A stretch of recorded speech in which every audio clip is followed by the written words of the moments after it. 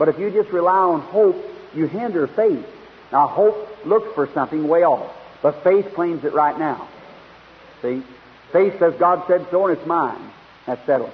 See? I don't care if I'm still crippled, I'm still blind, if I'm still sick, that don't have nothing to do with it. I'll believe it anyhow. It's mine right now. God said so, and that settles it. See? That's faith. But hope said, God said so, and I'm expecting to get it someday, you see. I'm expecting someday, and as long as Satan can put you off to another day, that's as good as he wants.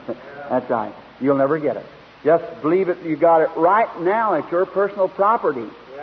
Faith is the substance of things hoped for, the evidence of things not seen. Is that right? Faith acts now. It's positive. There's no, oh my, I tell you, sickness and everything else, when faith steps in, it's just like a snowball on a hot stove. It just melts away. Everything goes away from faith, because faith stands up and takes over rule. When faith speaks, everybody else keeps still.